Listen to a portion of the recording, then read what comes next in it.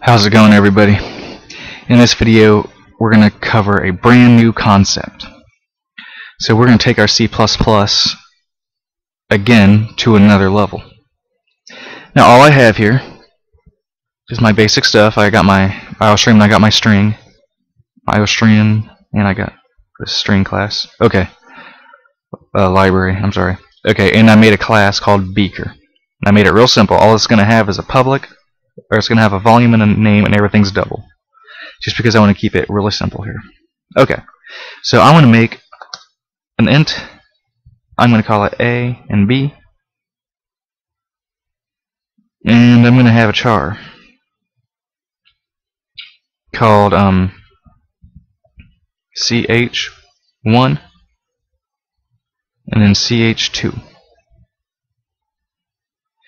And I'm going to set them equal to a plus and then minus respectively. Okay, and then I'm going to set A and B equal to 5, and this is equal to 9. Okay, that's all we have. That's it. So what am I showing you? Well,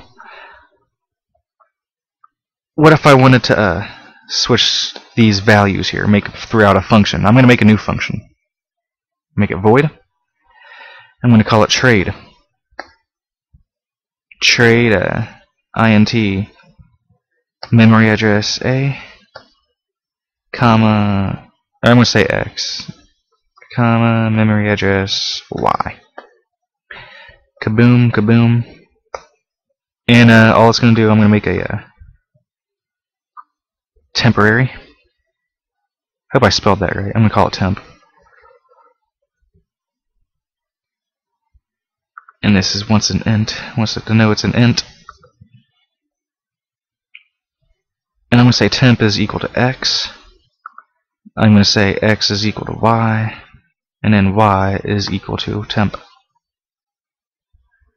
Now what do you think this does? This function does here? All it does is just switch the values of the variables. That's the only thing it's supposed to do. So if I output A and B,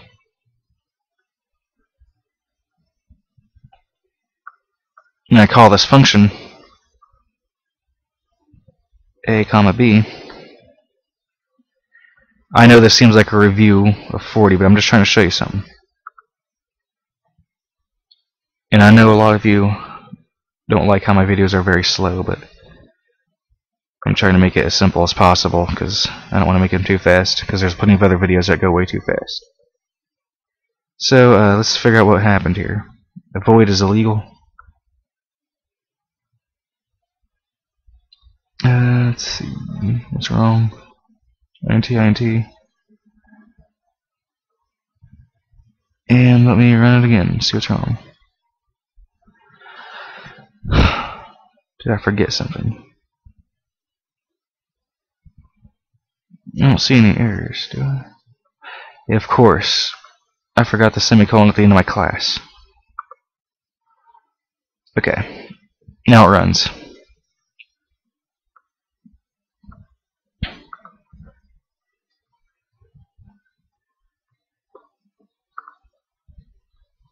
Alright. So we see that it switches the values. Well, what if I'm going to switch my characters? ch1, ch1. I can't do that. Actually, I'm going to make it 2. ch2. I can't do that because this only takes some integer types. I would have to write another function or change all these to int just to make it work. And that's going to be annoying. So now we're going to learn something completely new right now. We're going to learn 2 new keywords. One of them is called template. Now we're going to put a less than or greater than sign. We're going to say, not item, what is it, type? Type name, and I'm going to call it capital T. You can call this whatever you want. That capital T can be called whatever you want it to be called. In this case, I'm going to call it T. Below this here would go a function. Now we're only barely scratching the surface here. We're going to put functions in it for these for the time being. So we got void trade. Well, instead of these, since this is a type name T, right? I want to call this T. And these are going to switch all these to T. These all have the type name T. Basically, you can think of this type name as a wildcard. It can take in ints, it can take in chars, it can take in doubles, it can take in floats. And, well, I guess that doesn't help because I didn't make the CH1. CH2, CH1, CH2. You're right. It'll switch them plus to minus, and it'll switch the other one minus to plus. Because so you can, we're only barely scratching the surface of these templates here. We can take in any type that we would want. Let me undo a couple things here just to switch those names. Let's say I made this beaker. I can even make it my own custom classes. Beaker.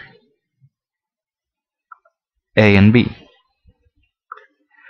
Now obviously, I can say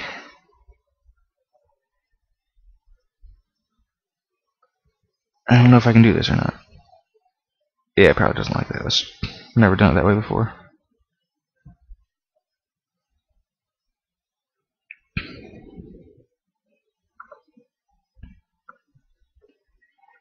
Alright, let's just do it this way. I know I don't... And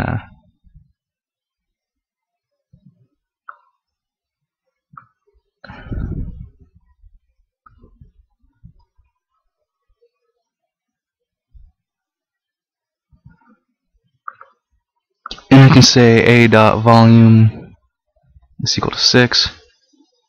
A dot name is equal to little beaker.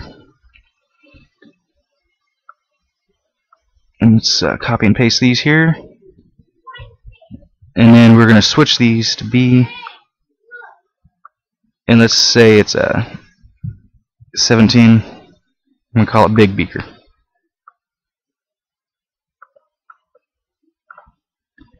So once we have that, I'm going to switch these.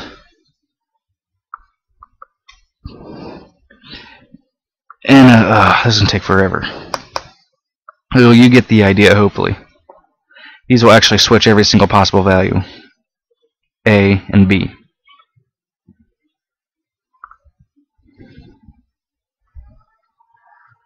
So I'm going to output a dot name here. And it'll switch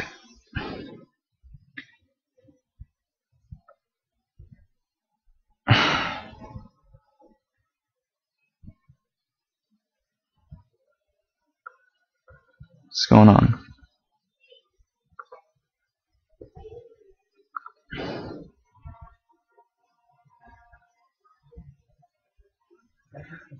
I guess I need to print it out to the screen first.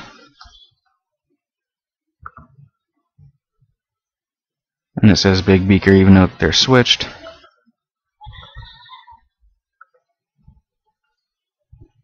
Okay, and everything will work fine.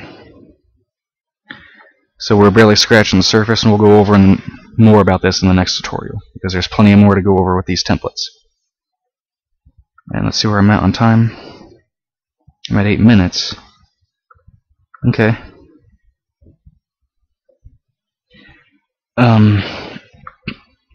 Yeah, I'm just going to stop it here, because there's a lot more to say about these basic templates. So, to be continued.